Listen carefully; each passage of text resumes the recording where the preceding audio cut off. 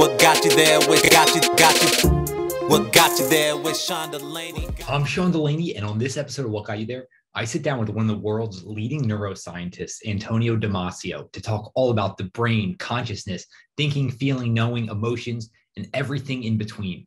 If you want a masterclass in what consciousness is and how the brain operates, you're going to love this conversation with neuroscientist Antonio Damasio. Professor Damasio, welcome to What Got You There. How are you doing today? Very well. How about you? I'm doing well.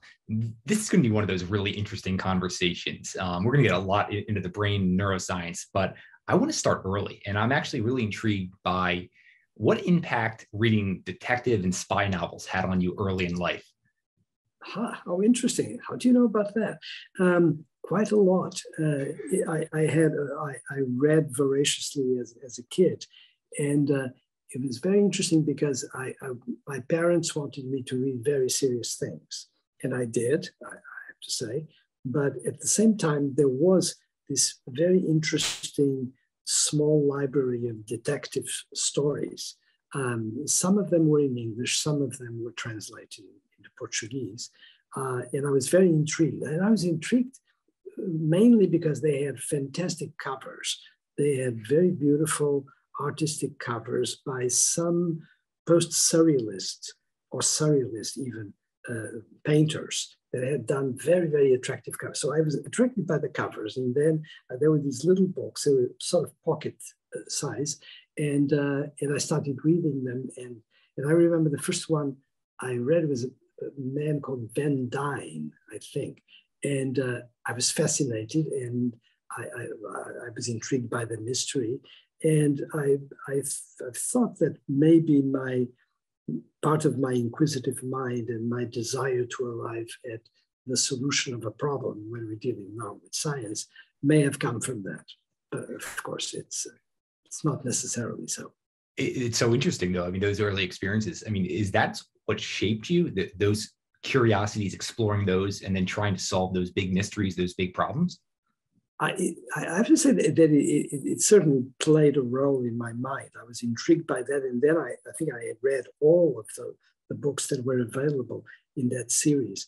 And there was something about the mystery, the suspense, the pleasure at arriving at an end, and also the fact that they were relatively short, so one could consume them relatively quickly. I know you're from Portugal originally. Yeah. You mentioned some of the books translated. Does reading in multiple languages, has that had any impact for you? I don't know if you're able to come to conclusions differently based on the language. I doubt that it is so. I think it certainly doesn't hinder. Being forced to confront words for the same thing in different languages is a plus. It helps. It helps, for example, realize that language is about tags that you can put on things and on actions, but that those vary depending on the cultures in which you are. So being forced to confront other languages is I think a very interesting issue. And probably, I would say it's always positive. I don't see any negatives to it. It certainly doesn't confuse anybody. And I was exposed to that because I learned languages early, other languages. My first language, actually, after Portuguese, was French. I had a vague contact with Spanish because one does hear a little bit of Spanish once in a while in a Portuguese culture, although it's not definitely a main language exposure. And then I was exposed to English through movies, because it's very interesting. There was a very interesting and I think very marvelous law in Portugal that prohibited the dubbing of movies. In Europe, for example, most countries dub movies. So if you go to, I don't know about today, and I think still is that way. If you go to an Italian movie house or a French movie house or German, you will you will watch, for example, an American film that has been dubbed in whatever the local language is. So people in those countries had not been exposed to the sound of other languages, and I was. It was quite marvelous.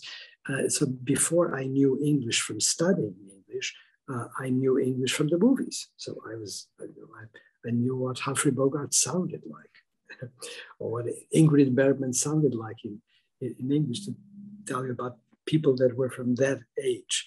I didn't know what Brad Pitt sounded like because Brad Pitt did not exist.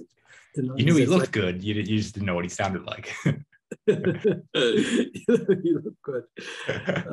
I think being exposed to multiple languages is definitely a plus, and I'm very happy with the possibility of having some control over more than one language, which I do.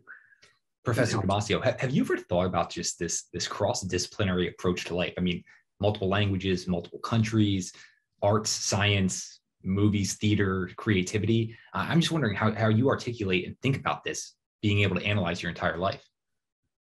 I think it's just well, let's say it's a privilege to begin with, having those multiple exposures, and it enriches you. It's very interesting to look at problems from different perspectives, and to look at, for example, some of the problems that I look at today as a scientist.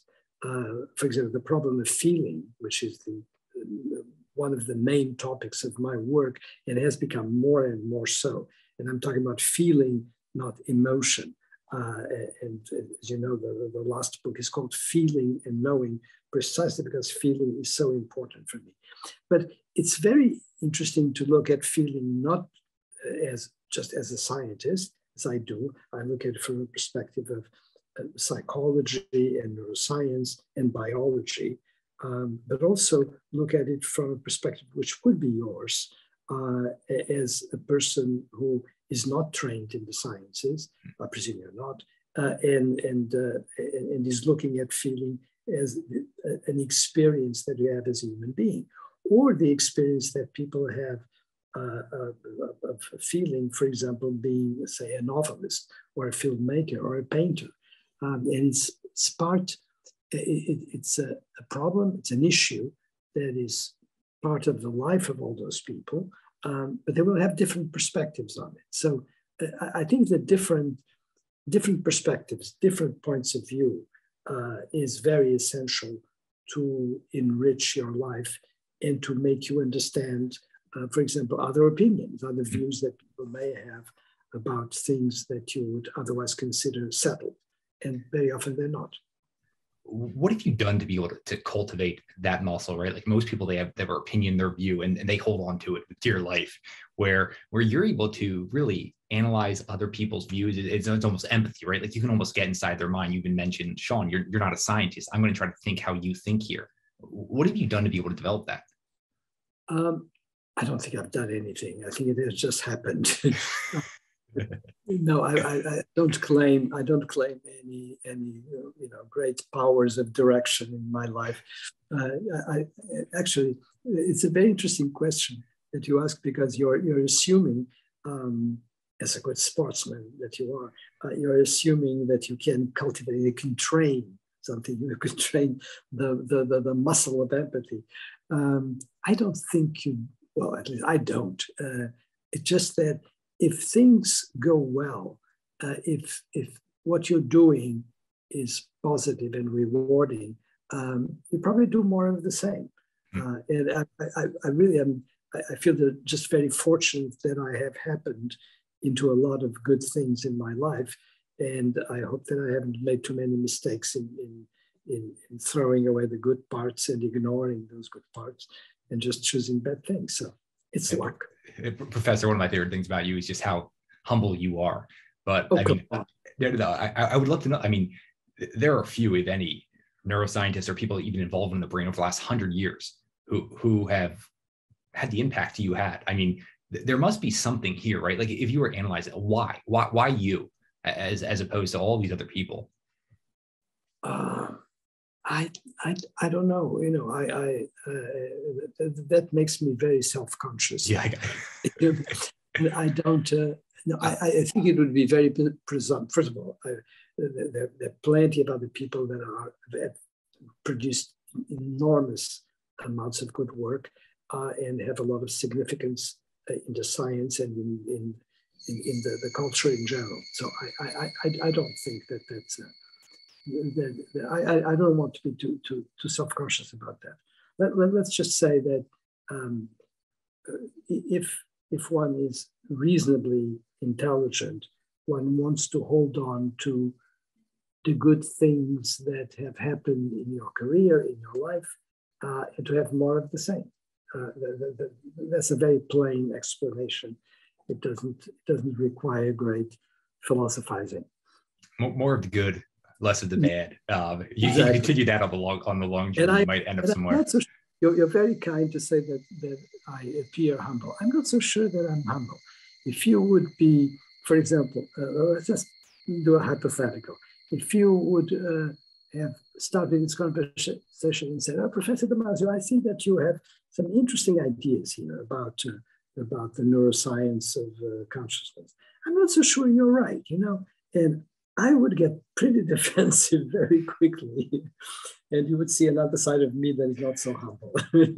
And I would not exactly insult you, but I might turn into a nasty guy.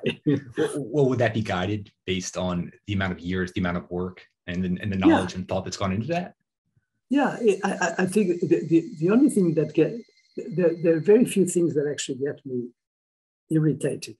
I get irritated by lack of respect of anybody in general. I get irritated by stupidity. But I can get irritated if people, for example, if people disregard the credit of others. For example, if I see somebody claim knowledge or success in a certain area of science, totally disregarding a colleague that actually contributed tremendously for that, that really gets me. But it's those are the things that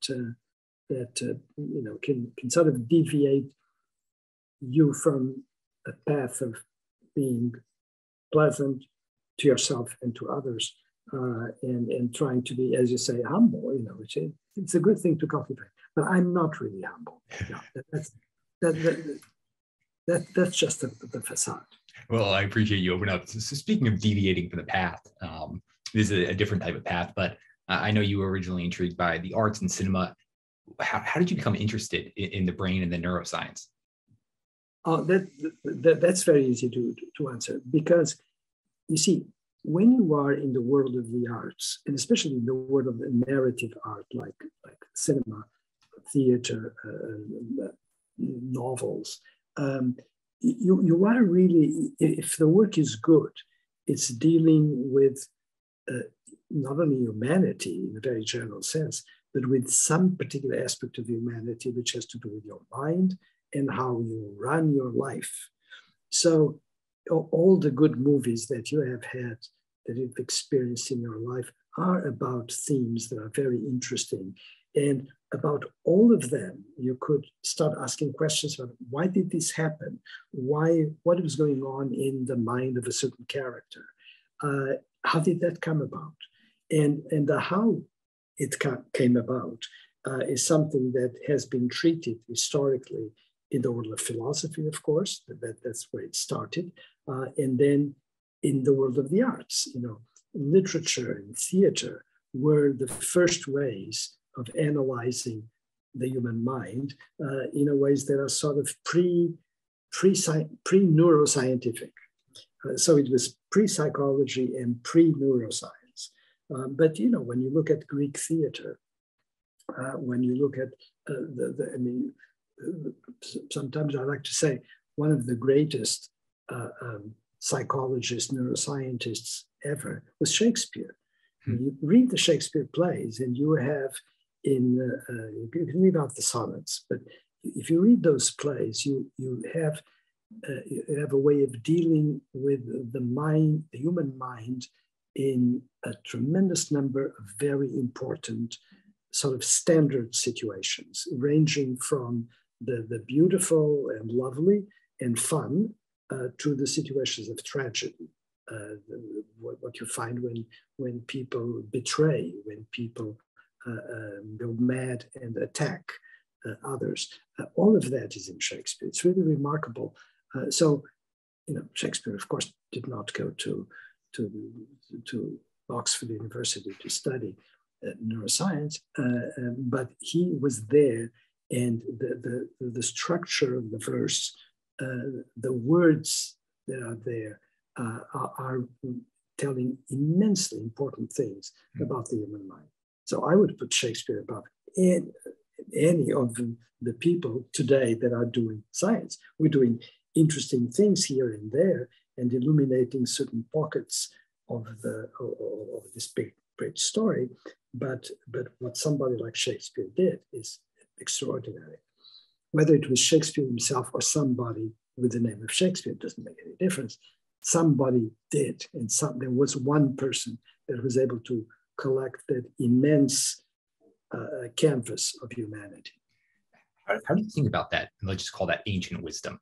Even someone like Shakespeare. I mean, I think about like the wisdom. A big impact on me was the Tao Te Ching and Lao Tzu. I'm just trying to think about the clarity and understanding they had even thousands of years ago. That science is just proving.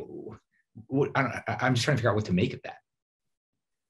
Well, I think that what science has contributed mainly is a way of delimiting a problem, making the problem, sort of containing the problem in a smaller way, in a size that can be illuminated by methods of discovery of the substructure.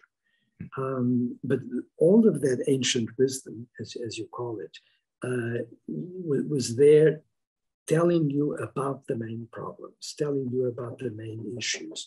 And what we do in the science today is have ways, sometimes clever, sometimes just banal, of taking a problem and putting a sort of square around it so that you can just work on that little part. And then we also have the good luck, thanks to technology, of having a variety of techniques that allow us to get inside that. And you have something that's very important. You have the possibility of quantifying stuff, measuring, comparing, and therefore creating data and dealing with the comparisons of data so that you can have not just your opinion, which is very interesting and important and maybe perfect, but you have the possibility of testing whether your opinion is correct or whether you are, in fact, indulging a fancy that is not correct. And that's the beauty of science. And that's, of course, what Shakespeare didn't have, or Sophocles.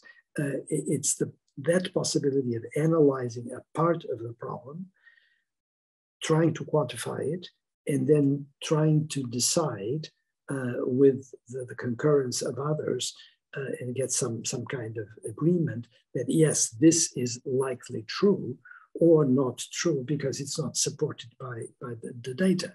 And that really is the main difference. But the old guys were doing the right thing and were the ones that defined the problems for us. And we just do, a little bit of detail. You mentioned defining the problem, using data. Maybe there's a question for later in this conversation. We get more into the brain and consciousness, but I'm wondering, like, the big decisions in your life, what were you driven by, as they say, like the head or the heart? I'm wondering for you, so many years studying this. Well, it's interesting. I would say that many of the decisions, sort of looking back, were quite conscious, quite well thought through, and actually dealt with sort of looking at data in a very broad sense. But a lot of it has to do with luck. A lot of, or not luck, chance, whatever you want to call it, has to do with encounters that are unpredictable. I think it's very difficult.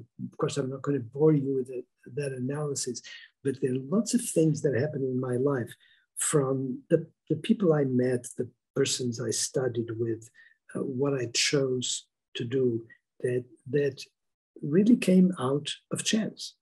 Encountering a person at a meeting, for example, that will change your life, because you hear that person, you like what the person said, and then you have a chance of talking to that person, and then you have a chance of studying with that person. That has happened to me more than once. And I think that the idea that one goes through life controlling everything and sort of planning your course, I think it's possible. And there are people that probably can work that way. Certainly, it did not work that way with me. There's an enormous amount of influence of chance. There are things that have happened in my life that are wonderful, that came by chance. Yeah, I know from my own experience earlier in my life, where it was more about control. It was like, let me control this scenario. I got to realize so many greater things in life when you finally just surrender. Like let's see what happens here. Exactly. But you said you were going to analyze luck, but you didn't want to bore me. I would love to just hear you actually articulate that, because you must have said the word luck 5 times so far in this conversation.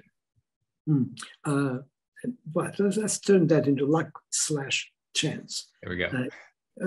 And yeah, no, of course, there are things in which you have to think through. For example, if you're offered a position at, say, a university, this has happened to me lots of times, and you actually have objective facts that you can deal with. It's what are the people that you would work with? What are the people that would be your colleagues? What is the status of a certain institution? Or if people ask you to be on the board of some foundation, you can analyze the facts. That is not chance. That is sort of some kind of wisdom, wisdom of manipulating the data. It's not science either. It just, and you should not take it hyper seriously. I think that sometimes people, especially when they get older, which is my case, people sort of get very reflective, and they want to sort of rewrite their own histories and put everything in a great big scheme. There's this path that I follow, and I think maybe in some cases that's true. I think mostly that's fiction. It's like writing your own novel so that others can read it on the fly. I've got to catch myself here, because I could literally spend my entire day talking about your background. So I'm going to catch myself, but I just got to ask one more thing. Just thinking about luck and risk, essentially, I guess.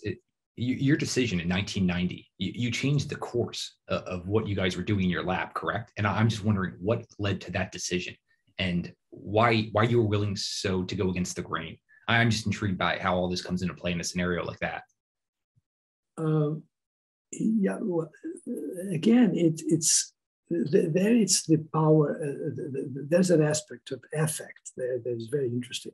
It's interesting because those decisions have a lot to do with affect to begin with, but affect is also the reason. So it's something that urges you to follow a certain path.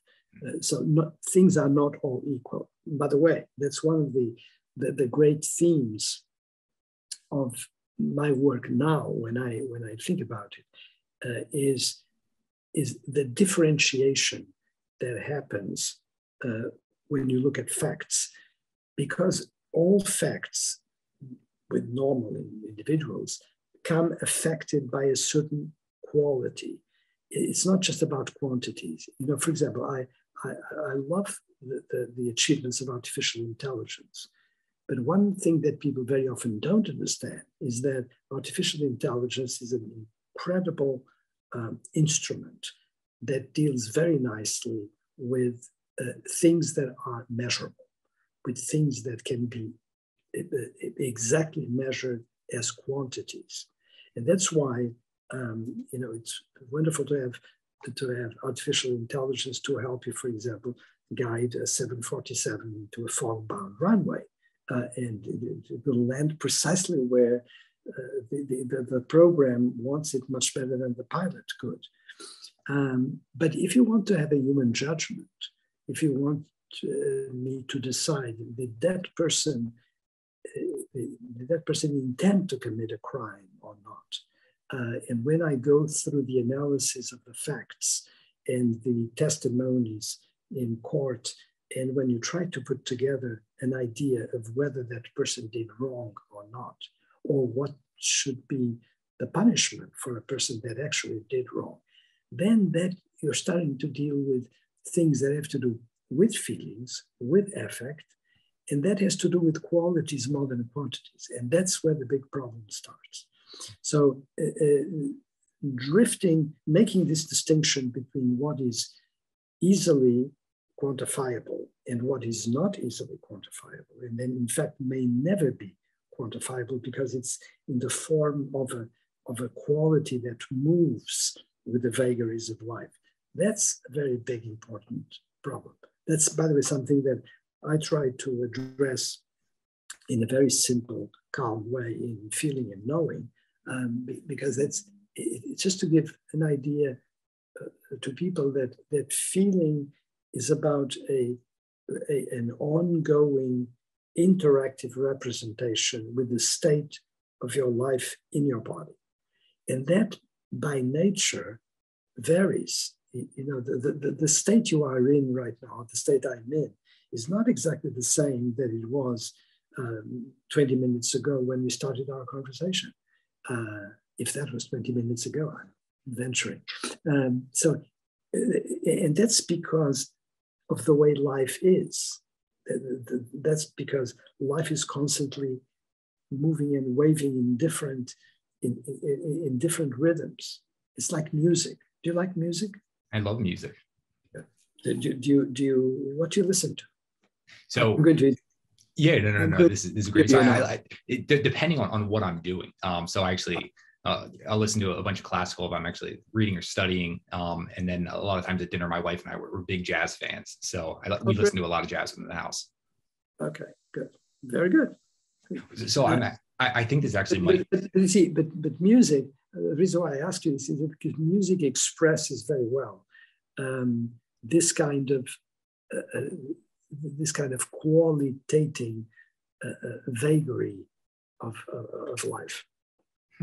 Go ahead. I interrupted you. No. I think it would be helpful for people to understand the difference between feeling and emotion, because I don't want people to lump these two together when they're clearly different. Good for you. So with the big difference is that emotion, as the name indicates, is about action. Is something that you can actually see.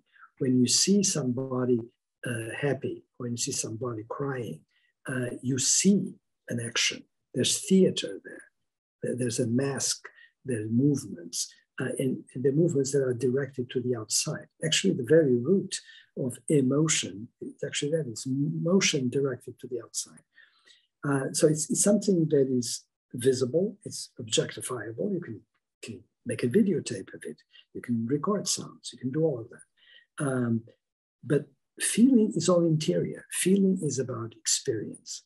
So when you feel hungry, of course you can have aspects of your body that signify to others that you're hungry. But when you feel hunger or thirst or pain, you're actually having an experience which is in your mind and which is telling you something about your body. So feeling is about experience. It is necessarily subjective. It's your own, it's private. Emotion is public, is something that is action directed to the outside world. So you couldn't have it more different. And yet these two things are constantly confused. And people are constantly talking about emotion and then feeling and vice versa, which is one great big salad. And we need to make this distinction because feelings are very primordial. It's through feeling that we entered the world of consciousness. Feelings are the clear inaugural examples of being conscious. The first time that any creature, not human necessarily, felt pain, that feeling was conscious by itself. If it were not conscious, the creature would not have felt it, the creature would not have known. So the beauty of feeling is that it is automatically, necessarily conscious. It's the beginning of this great big phenomenon in the history of life. And it is giving you knowledge. It's giving you, especially for us now that have a complicated mind and brain helping it, it's giving us very precise knowledge about what is going on in your life. And you can act on it. And so the great beauty is that when you think about creatures that are very complicated, but at the same time very simple by comparison to us, like say bacteria, they don't even have a nucleus. They're simple organisms, but guess what? They have a body. They need to have energy sources to nourish themselves and to go through the days of their life that are prescribed in their genome. They need to be in a good part of whatever territory they're in so that they can get food. They cannot be in a place that is too cold or too hot because their bodies may be destroyed. And what they're doing is to navigate, quote unquote, their universe to be in the place that is most convenient to maintain their lives, which is, of course, the great issue of homeostasis. They are governing homeostasis.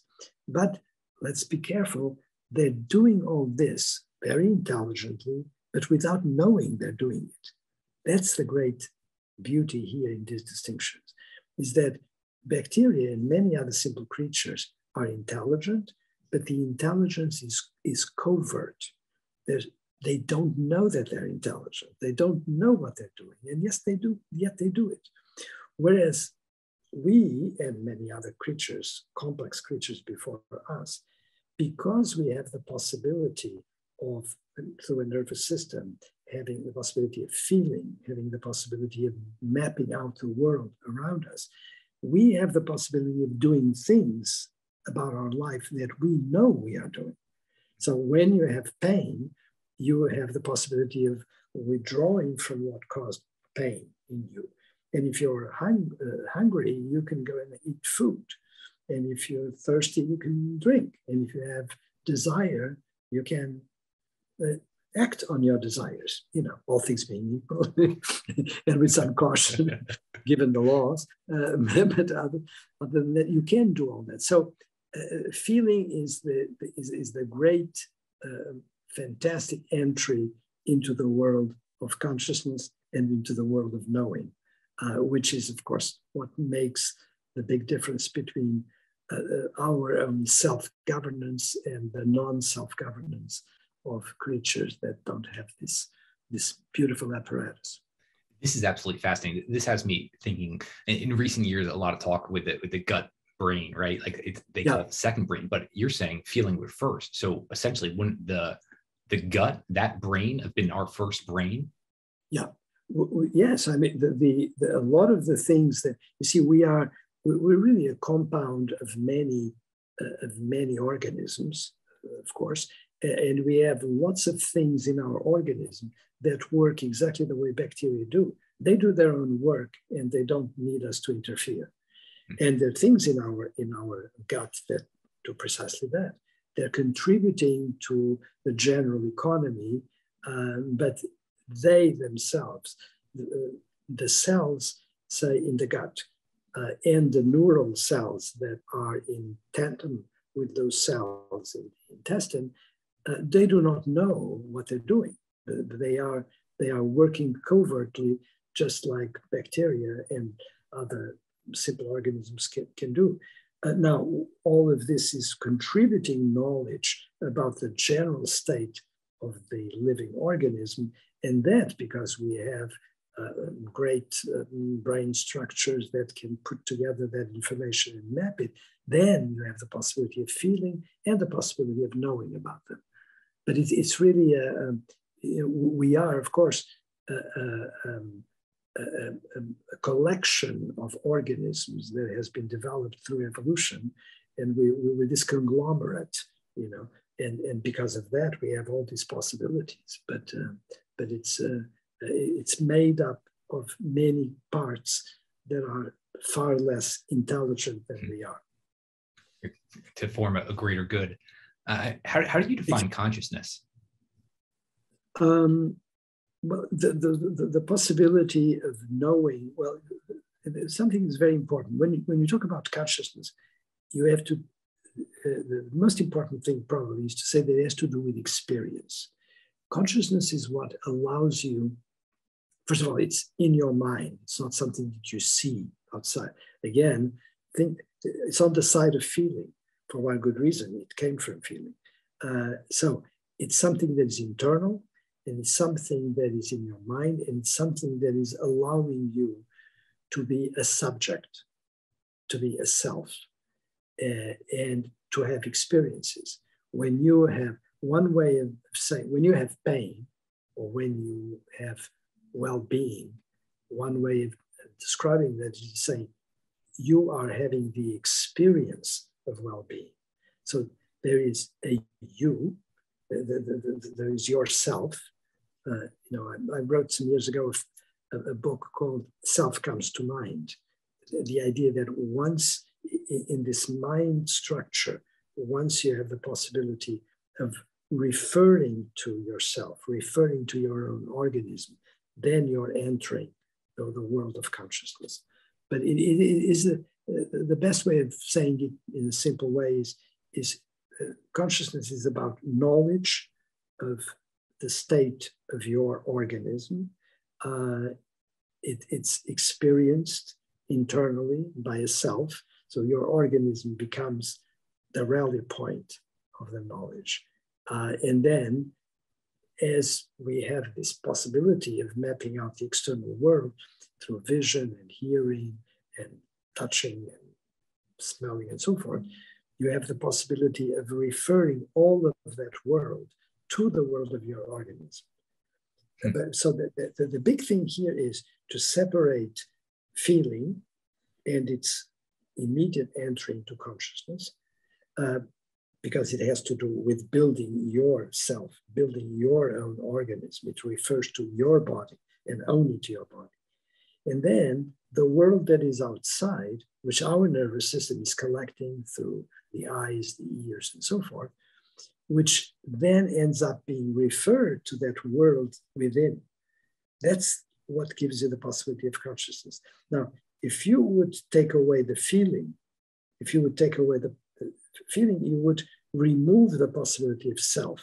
And then you could have all the images in the world around you, but they would not mean anything because they would not be referred to you. So it's very interesting for you to think about this, and for your viewers and listeners, is that most of the time when people think about consciousness, they are attracted by this great big show around us. So the landscapes, the landscape that I have in front of me, your room, your face, or the sounds of music, all of this is a spectacular production, very Hollywood stuff production. And yet that would not mean anything if you would not have the other production, which comes from within, and which is the possibility of feeling yourself, telling you, hey, if you feel this, you're here. It's not a syllogism that you very often go through, but the fact that you feel your existence, that you feel yourself, good or not so good, is the anchor to everything that is going on around you. Nothing makes any sense unless you have that core self which is based on your living organism right now, and which disappears the minute you die. Because, of course, if you die, if the whole thing is suspended, or if you lose consciousness, by the way, which really is a way, again, people very often think about losing consciousness as something has to do with losing the picture of the world. Well, it is that too, but what you lost first was the picture of your inside. Just think of this. Why do you want to have anesthesia when you're having surgery? You don't want to feel the pain? Exactly. You want to have anesthesia so that the surgeon can cut your flesh without you starting screaming and attacking the surgeon. So what anesthesia produces first and foremost is the suspension of yourself, the suspension of the possibility of feeling, which is the anchor to everything that's around you. And so they give you the anesthetic, they inject it, and there you go. In one split second, you go from being to not being. And you're gone. And then the surgeon can do what he wants. This might be a completely out there question, but I remember reading, it might have been in Nature, around global consciousness. And hours prior to 9/11, like there were spikes in global consciousness. I could just be asking a horrible question here, but I'm just wondering, like, what's your take on global consciousness? I don't know what it is. It's essentially like there's a collected consciousness amongst the world.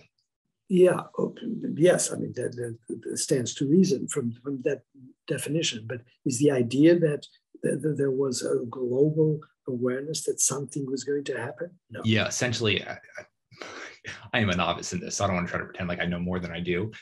Essentially, there were massive spikes in terms of global, like, sadness and depression just hours before the attack. Same thing happened actually leading up to COVID, when that first really released.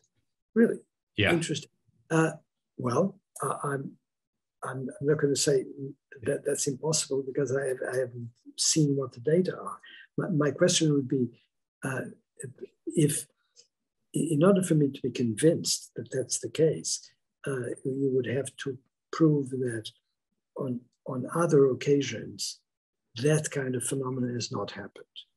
Because my suspicion is that, yes, it could coincide because there must be periods in which, for a variety of reasons, people have spikes of sadness and trouble and so forth. I think right now we're having something like that. For example, what has happened, the kind of conflict that social media so often induces is leading to clearly a conflict that you see in societies. You see it in our society quite clearly, but you see it in other societies throughout the world.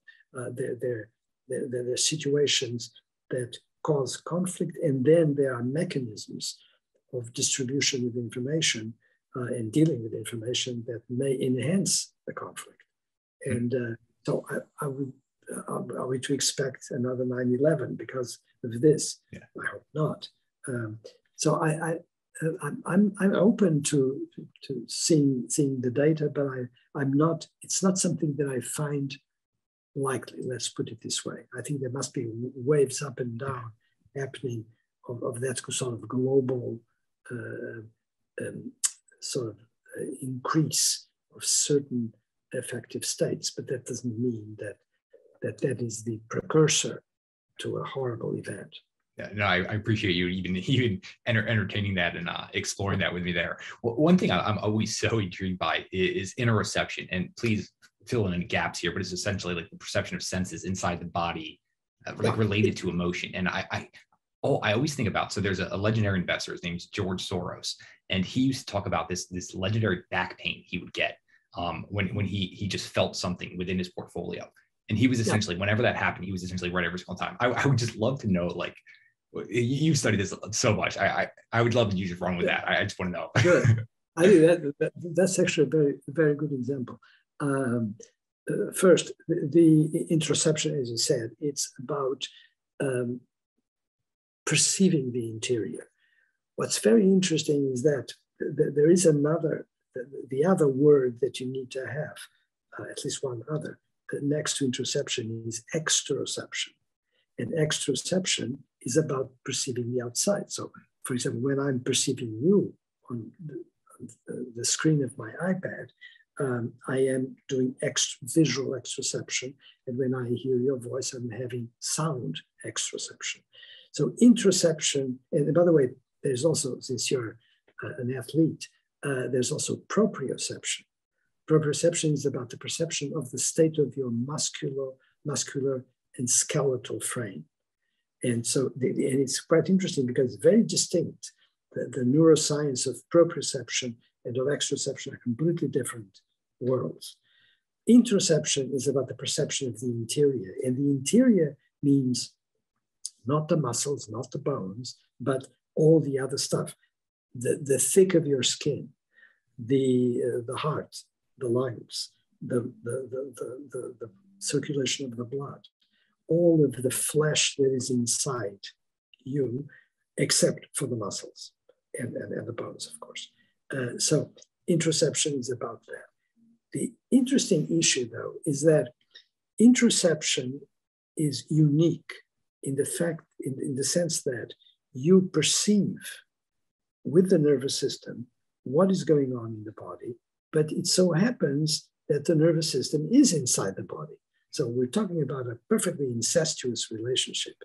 And that incestuous relationship leads to something unique, is that the brain that perceives the body and the body that is perceived interact, which really means that the word perception does not really apply.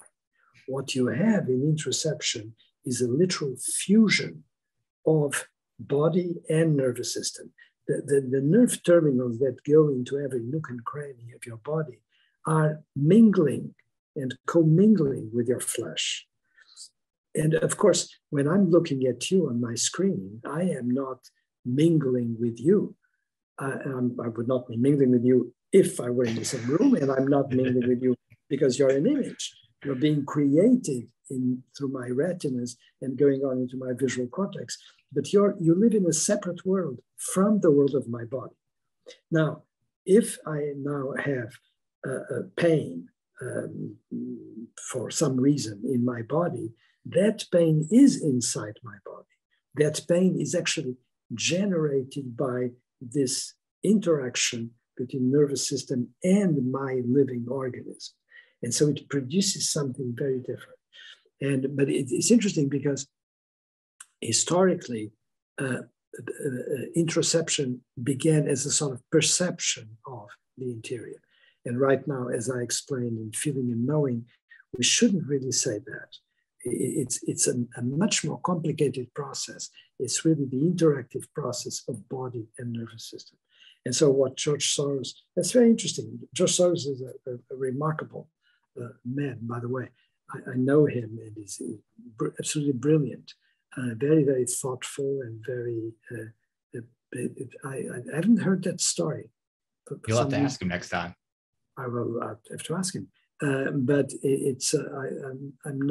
I'm not surprised that he has that kind of attention and intuition based on that attention to a pain that he would have. It's interesting. So can you actually cultivate that? Oh yes, that you can. I think you can pay attention to what you intuit correctly. So it's really a question of paying attention to how having a particular thought and being in a particular situation is associated or not with success in the things you're supposed to do in your life. Yeah, I think you can cultivate that. That's actually something that I probably do not in a determined way, but I think I probably do it automatically. What do you mean by that? By the way, I mean that I probably want to believe sometimes that certain configurations of a relationship or events can lead to more success or less success in something you're trying to do. But of course, be aware of the fact that that's also the source of superstition. So if you pay too much attention to it, and if that's the way you're going to guide your life, then you become a superstitious person. So you could say that back pain is almost like superstition. It's a good superstition or bad, I don't know, depending on how Soros used it, but that's the best for superstition. So you have to be careful. Yeah, do it. I'm sure that's a fine line. I'm assuming a lot of people are wondering, like, does meditation help cultivate this? I think meditation helps cultivate clarity of thought. Meditation can get you rid of a lot of stuff that is unnecessary and that is bothering you and shouldn't. And so it can make things more clear. Meditation is really about making people observe with some calm what's going on in their lives instead of having this jumble that we have because we have too much to do, most of it. And we're being solicited too much to do things, and very often we don't need to do things. Although it's very nice to talk to you, which is very nice to be solicited. Speaking about just like getting clear and clarity on things, you had a great line in the book I just want to highlight, because one of the things you do extremely well, actually, is take these unbelievably complicated things and distill them down. And the line you had in the book is, do what good poets and sculptors do so well: chip away at the non-essential and then chip some more. I just love that. Is this something that you've done your whole life? Because the books, it's remarkable how you are able to chip away so much. No, I don't think I've done that my whole life. But I did that in relation to this book, which is something I wanted to do to see how it would work. And it was actually very, very influenced by a request from my editor. It's an editor that I've worked with for many years. And he said, several times he had told me this, you have to write a book that is very simple, very, very direct. Get rid of all the things that are unnecessary to explain your story. And he said, don't do reference, just like poetry. And I said, well, I don't think I can do that. And I didn't. Actually, we had a disagreement about references and notes. He did not want me to have any notes. I said, I can't do that. But I did chip away a lot. So I did practice a little bit of a haiku in relation to this book. And sometimes the other day I was actually preparing for an interview, and that was about the French edition of the book. And I was reading the book just in case. And I was on a plane with my wife next to me. I was reading that, and then I turned to her and said, this is actually very well written. This is a good book. Usually a good litmus test. Which I normally don't have, because normally I have an article here that was written just about 2-3 weeks ago, and the first 3 pages are just filled with corrections, and I don't like it anymore. And normally I'm awful, and I have 10 versions of the same text and so forth. But with this one, I actually liked it, which is a good sign or a bad sign. Yeah, right. very good point there. That I'm getting less critical. Well, speaking of hacking away the non-essential, like, one of the things I'm just so fascinated is they say, and please correct me if I'm wrong here, that the unconscious essentially every second takes in about 11 million bits of data through all of our senses, but we're only processing between like 40 and 60 of them.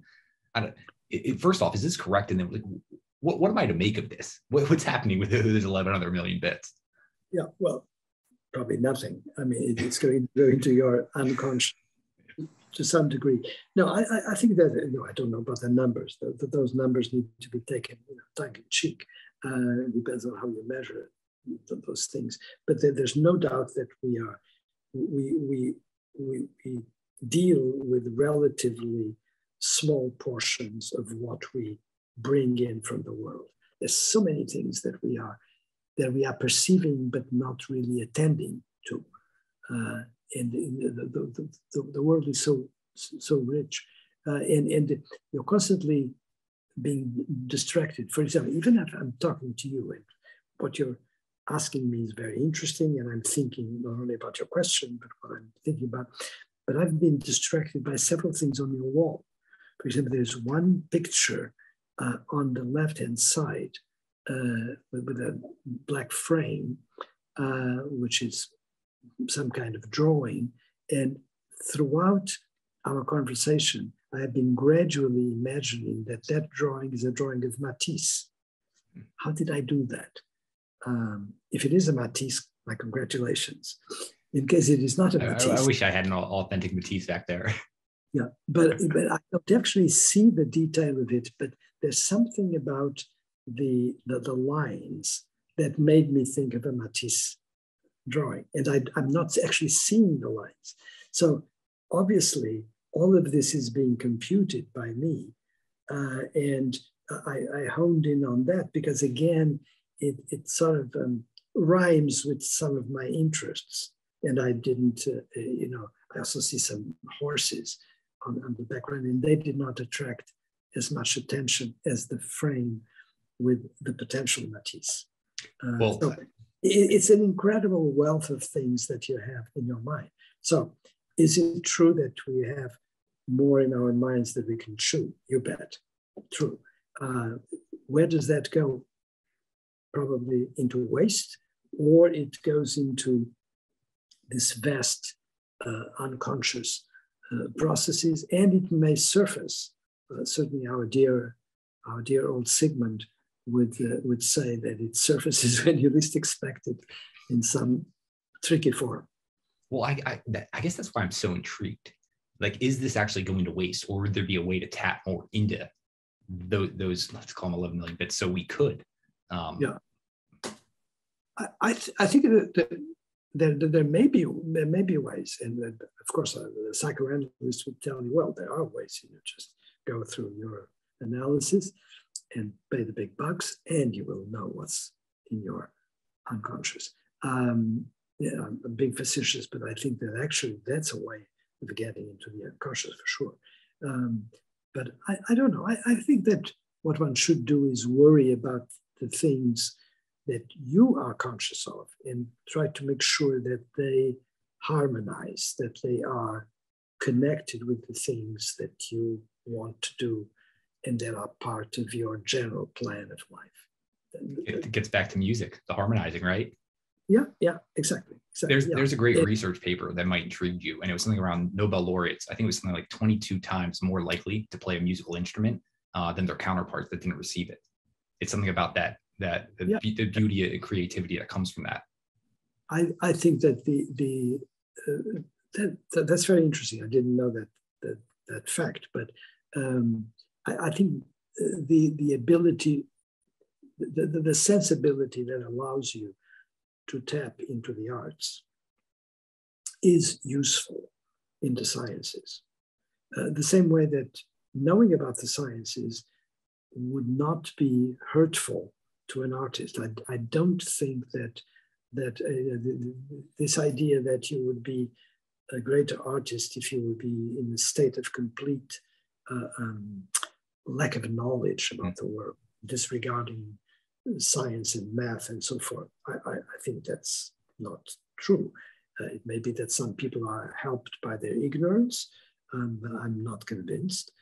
I think that in general, you find that great artists, either through knowledge that they acquired or through an incredible intelligence, very intuitive, actually know a lot about the world they're dealing with. I don't think that artists can be great artists without having considerable intelligence and considerable knowledge of the world. And of course, it differs if you're, not all arts demand as much. But I think that this applies, and this applies to music as well. And of course, that knowledge would find a way into the music composition through non-conscious means, for sure. Well, I mean, look at Da Vinci, right? Like the amount he studied the sciences to understand lighting, skin, everything like that. I'm fascinated by Da Vinci, so I like this example. Yeah, and it is a good person to be fascinated by. Yeah, quite a remarkable mind. Well, speaking of remarkable minds, I feel bad. An hour to distill down one of the greatest minds here in neuroscience in history. I'm wondering, because I really did enjoy the book, Feeling and Knowing. I want to know, like, what else, any other big things you just want the listeners to understand or walk away from? Because I hope based on this conversation, they're very intrigued and are very interested in picking up the book. Well, I first of all, thank you for talking to me. It was very interesting. It was a terrific conversation. That's the first thing. I think that take this book as something intermediate. What I and again we go to the idea of the haiku. The fact that it is pared down doesn't mean that it is superficial. On the contrary, because once you have the possibility of honing in on just one particular idea and chip away at it, you actually have the possibility of going deeper. That's the first. And then in this book, in spite of the fact that, I mean, it's the shortest book I ever wrote. Normally, my books are at least 150 pages longer than this one. But it doesn't mean that there are not things there that you've never heard. And so there are, in fact, things there in terms of my commitment to feeling as a source of consciousness that go deeper than my previous books. And the last thing I would say to my potential readers is that, in a way, I'm happy that it's there, but I'm already beyond it. And what I'm looking for is like, for example, this year, there were already 3 papers that I have published with colleagues of mine that go beyond what's in the book. And that's, one source of satisfaction in the middle of COVID and all the other terrible nonsense that we're dealing with in our world. It's nice to know that somehow you're making progress. And sooner or later, that progress that is appearing in the form of scientific papers, I hope will appear in the form of a book. So that's my message to the readers. Read this one, hope for the next one. We're always learning more, right? We're always uncovering more. I'm actually, you speak of that, like, what's driving you? Like, what's at the core? I don't know if I can answer that. It's. I wake up in the morning and I want to, I've now taken to doing something that I've never done in my life. I've never kept a diary, which I regret, because there would be incredibly interesting things of my life in terms of the people I've encountered, which I've been incredibly lucky to encounter so many people that I find fascinating, some people that I wanted to meet and did, and some people that I met by chance. But now I'm doing something, I don't want to call it a diary, but in a lot of the times, a lot of days, I have, sorry. I hope I stopped it. I forgot to connect the phone. So what I'm finding now is that I end up a day, and if I write something at night, I very often write about exciting things that are making me wake up and continue that idea, which happened, for example, in relation to last night and this morning. So that's something that obviously drives me. But then these other sort of more conventional things, like you want to know, you want to have the answer to certain questions, and then they're nagging you and you want to go after them. What's the most nagging one? There's not a most nagging one. Could you entertain me, even one that's just kind of sitting up there? No, I can tell you that it has a lot to do with what we've been talking about with feeling. That's the smaller part of the question, but that has a lot to do with it. Terrific. Sean, this has been a wonderful conversation. This has been, do you mind if we do 2 really quick ones? I'm just 2 final ones. So I know how much you love music and art. Is there a piece, it could be music or art or even a performance you've seen that has just moved you, that you saw it and you can never get it out of your mind? Anything like that? Oh, yes, many. My God, not many, we're not talking about thousands, but hundreds easily. And there are pieces of music that are indispensable to me and that I can listen to tons of times and be always find new things. I've been listening actually in the past few days to interpretations of Bach piano partitas. And there's one new recording by a man called Piotr Andrzejewski. He's a great pianist. He's Polish, Hungarian, and French. And it's interesting because I always thought that, especially the partita number one, the best interpretation was by a Portuguese pianist, a wonderful, brilliant woman pianist, Maria João Pires. She's wonderful. She's a contemporary of mine, and she's an absolutely incredible pianist. She's adored by legions of people, especially in Europe. She doesn't come to the United States often, which is a pity. At any rate, I thought her interpretation was the best. And I still think it's fantastic. But this new interpretation that I've discovered has new things about the way the music is presented, and it's incredibly captivating, not only in the sound itself, but even in the length of the pauses between the different movements. So that's something I look forward to in my life, is having those experiences, or the experiences that one has with certain visual artists or with certain actors that you see presenting a play. So all of these are very important and very nourishing. Well, music is the space between the notes, right? Final one. I know you're friends and have gotten to talk with a lot of people. Is there anyone you haven't gotten to talk to, dead or alive, that you would just love to have just an evening just full of conversation with? Dead or alive? Oh my God. Dead, I would want to talk to Shakespeare. And Da Vinci would not be far behind. Yeah. We could line them up. Yeah.